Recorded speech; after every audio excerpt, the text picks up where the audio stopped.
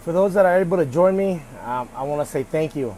I'm going to wait a couple more seconds as I'm going to get started regarding a lot of information. And for those that have been following me for over 2 years, you'll understand what I am talking about. And for those that are not aware, please go back to my old videos regarding Uranium 1, the Clinton Foundation, the assassination of Robert Lavoy Finnegan, the Bundys and Harry Reid, Nevada, Gloria Navarro, and Anna J. Brown, and others.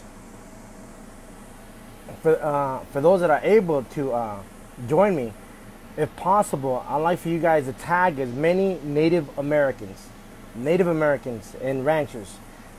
Please tag them before I get started, because I want to bring a lot of things out. Especially our military. Our military is always involved because of the uranium. Uranium 1, it doesn't matter, U-235 or U-238. Uranium is uranium. Uranium doesn't discriminate, and uranium does bodily harm. Your liver, your lungs, and your pancreas. Especially those in the military. I would like for you guys to tag, if possible, and ladies. So I'm going to wait a couple more seconds, and then we'll get started.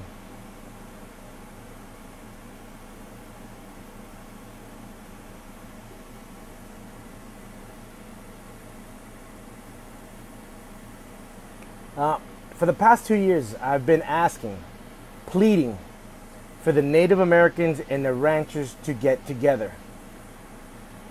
In all my videos, it's ranchers and Native Americans that are paying the consequences with respects to their land and their waters. This has been done systematically by the de facto government, meaning your corrupt politicians in D.C. that are your judges, your lawyers, your lobbyists, and your attorneys. So let me say it again: politicians, lobbyists, judges, and lawyers, all members of the American Bar Association. These are the same members of the American Bar Association that went ahead and sending our military overseas. They don't have the fortitude, the tenacity, nor the testicles to send their children or themselves to war, but they have no problem using our military. And I say to the Congress, any congressman, to any senator, I don't care less, to any legislator, state representative, or city councilman, they don't have the tenacity or the testicles or the fortitude to go to war. But they have no problem in waving the red, white, and blue as they ship off our military, while at the same time aiding and abetting and arming our enemies, like ISIS. But why do I say, why should our ranchers and Native Americans come together? For the past 2 years, I've been showing you guys and gals of how the de facto government is stealing the land. And right after the assassination of Robert Lavoy Finnegan by the de facto government, he was preaching about the Constitution, meaning educated Native Americans and ranchers, regarding Article 1, Section 8, Clause 17, that the federal government can't own any lands. Why is this so vital? Because only forts and ports and 10 square miles within D.C. is what the federal government can own. Nor does the federal government doesn't have any authority in selling any land according to the Constitution. That means you show me where in the Constitution, where in the Bill of Rights, where in the Declaration of Independence, or where in the Federalist Papers does it give the federal government the right to sell any land, federal land or state land. They have zero right according to the Constitution. This is a treaty. And according to the Constitution, it applies to the Native Americans under Article 6, Section 2, Clause 2 of the United States Constitution, which they accept treaties with the Native Americans. Now, why am I saying this? I'm saying this is because of the fact that 2 days ago, or 1 day ago, there was an article that came about, the Apache lands. When I was in Arizona, I brought this information.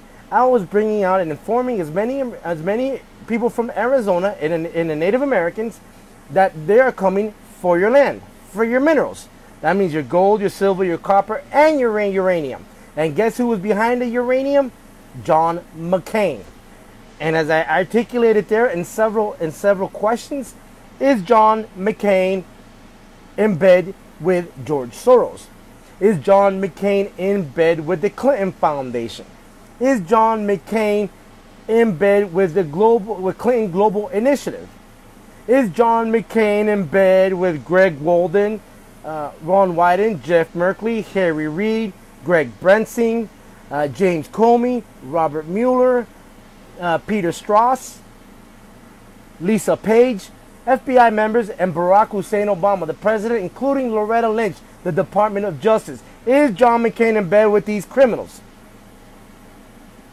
So no, I go back to what I said earlier. Is John McCain behind the land theft for the lands of Arizona, especially the Apache lands, for the minerals, the water, and their land?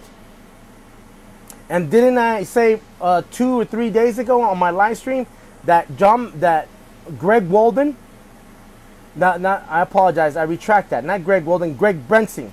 But Greg Brensing that was behind the murder of Robert Lavoie Finnegan, isn't this the same Greg Brensing that's transporting uranium globally? And isn't Greg Brensing in bed with John McCain? And where do you think that uranium is going to be coming out of next? What state? And whose land are they going to steal to obtain that uranium? Because at the end of the day, it's going to affect a rancher or a Native American, especially the American taxpayers. Because these corporations, these foreign corporations they create, they get their permit coming here at the same time they pay zero tax or barely any tax. And while they're here and getting their permits and getting started, your corrupt politicians give them earmarks, pork money. That money comes from the American taxpayers. That is a startup. That pork money is a startup for them to create the foundation of the corporation in which they're going to steal your minerals. If you guys and you gals answered yes to every question that I articulated in the caption, you'll understand how deep John McCain is involved. Wasn't John McCain also involved with Barrack Hussein Obama and the Clinton Foundation when Hillary Clinton was the Secretary of State, and aiding and abetting in the arming of ISIS? And who is our military fighting? Isn't it ISIS? Isn't it ISIS also that did a dirty bomb in Syria? And isn't it ISIS the one that's going after Assad in Syria? And yet, why is John McCain not in jail? Why is not John McCain hanging from a tree? Why isn't John McCain hasn't been prosecuted for treason under Article 3, Section 3 of the United States Constitution? Yet we have Mrs. Finnegan in Portland, Oregon,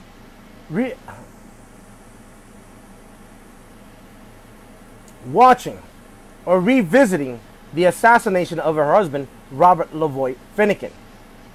And if we already tied all these conspirators that are behind the land theft, the minerals, and the water, then how come these criminals are not arrested? How come these criminals are not in jail? What will it take for the American people to wake up? Matter of fact, what will it take for the ranchers and Native Americans to come together? And this is my question to Myron, the Native American that was out there regarding the oil pipeline. Spotted Bear, the other Native American that's out there running, chasing the UN. Where are the Native Americans? I think there needs to be a bridge.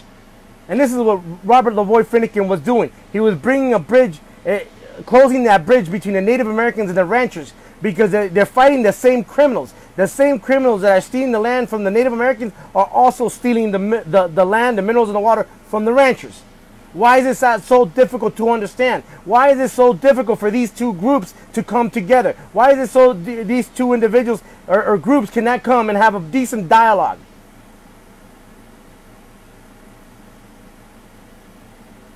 But most of all, for the sake of our military and national security.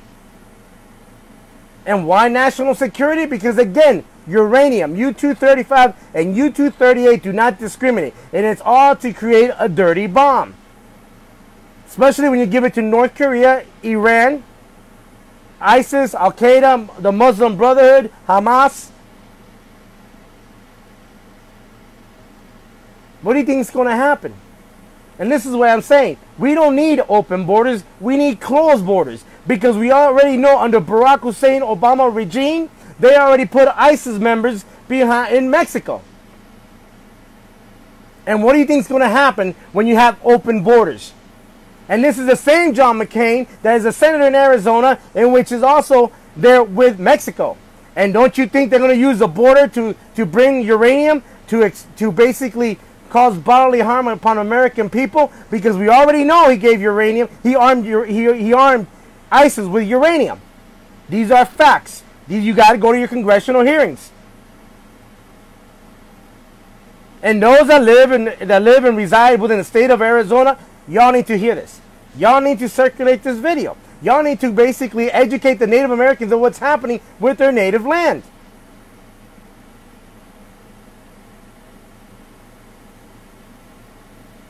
Because at the end of the day, the facts will speak for itself.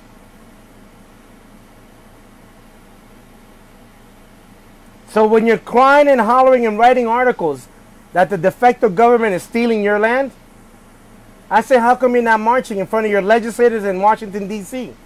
How come you're not shutting down Congress or the Senate? How come you're not shutting down the legislators? Because you, the ranchers and Native Americans, outnumber these criminals 4 or 5 to 1. But it's not up to me. I'm not a rancher and I'm not a Native American.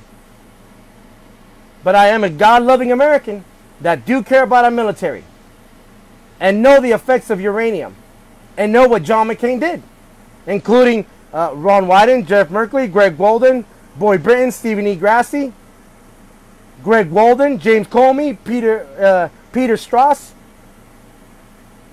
Robert Mueller. So all I'm saying is, don't take my word for it. Follow the money. Follow the corporations. Follow who Greg Brenting is working for under transporting uranium globally.